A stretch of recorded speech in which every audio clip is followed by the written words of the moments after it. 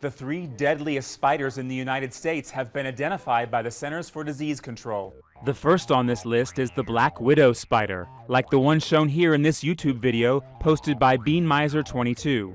Found throughout North America, the black widow is most common in the southern and western parts of the United States. Black widows build webs between objects, and bites usually occur when humans come in contact with the webs. Also listed is the brown recluse spider, as shown here in this YouTube video posted by Tanjo.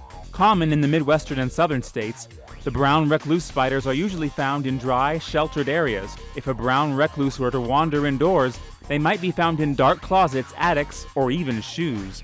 Last and probably least known is the hobo spider, shown here in this YouTube video posted by Mark Barry.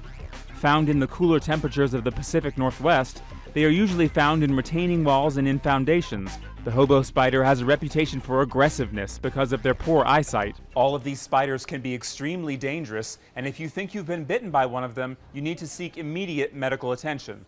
I'm Matt Sampson, the Weather Channel.